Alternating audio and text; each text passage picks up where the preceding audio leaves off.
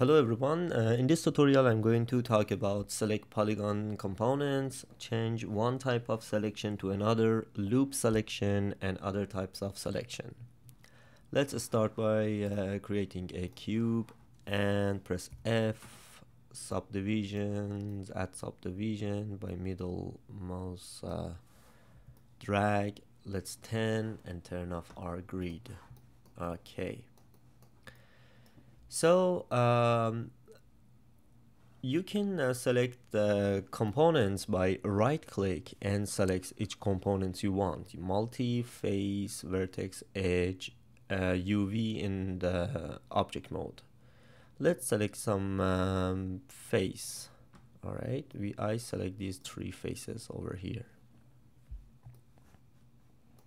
All right, so you can actually achieve this face selection by pressing F11. So let's go back to object mode and select our mesh and press F11. Actually, because I'm on Mac, let's see if it works. F11. No, it doesn't work on my Mac, unfortunately. But you can press F11 on your PC to switch to the polygon faces. You can press F9. This one works on my Mac. F9 to select the polygon vertices, and press F10 to polygon edge. F10. This you can now select edges, and let's go back to F9. As you can see, vertices. F10 edges and F11 polygon faces. You can press F7 to go to the multi-component selection. This is the multi-component, so based on where your cursor is, you can select either face, edge or vertices. And also by pressing F12 you can go to the multi-selection. I'm sorry, the UV by F12, and F8 will put you back to the object mode. F8 is going to be the object mode, this one.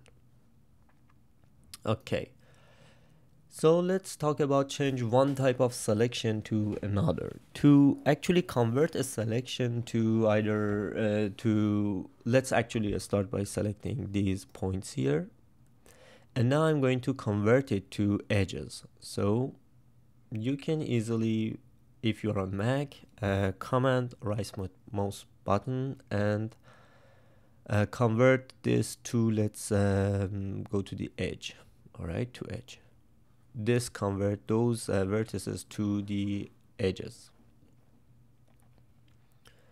You can reach the convert selection from the select convert selection here.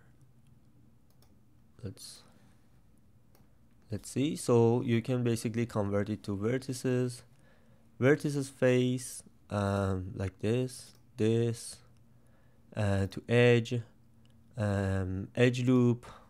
As you see, it start to select the edge loop here, edge ring. Oh, actually it selects all the edges, and the two faces like this. So basically you can choose from this convert selection menu. Let's now we are here, let's talk about actually loop selection. All right, so loop selection works like this. So you select this face and then you shift select an adjacent face to this face, this one, and shift double click. So basically this loop is selected. I can hold on shift, select this, and shift double click this. Hold on shift, double click shift. Hold on shift, shift double click. Hold on shift, hold on shift, double click. This is how you select a loop. Also, you can select like this. You want to all the faces between this face and this face is selected. So hold down shift, double click. Select this one, hold down shift, double click. Like that. Now let's talk about other types of selection. Starting by I'm going to start by shortest edge path tool, which is, you should go to the let's go to the object mode, then select shortest edge path tool. What it does is you first need to select a vertex, then select another vertex, and it automatically chooses the shortest way between these two vertices. And if you select another vertex, it basically continues the way. If you want to start a new one, you should press Y and select a vertex here and another vertex. So basically I started a new one by pressing Y. You can also change the vertex selection using a pick walk. What is this? Let's go back to the object mode. Let's actually select some vertex like this.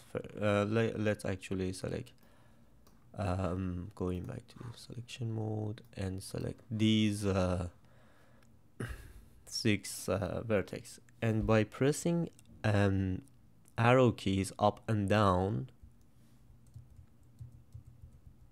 or left and right, you can actually pick walk your selection like this. Okay, so let's come back here, select this for up, left, right, like this. All right, let's now talk about change. Yeah, I already talked about that. And let's talk about grow selection region. So when you select these 4 vertex, you can go to the select menu and grow your selection. Grow your selection. Let's actually convert it to edge or even face like this. And then you can shrink your selection like this. So this is pretty much all about this tutorial.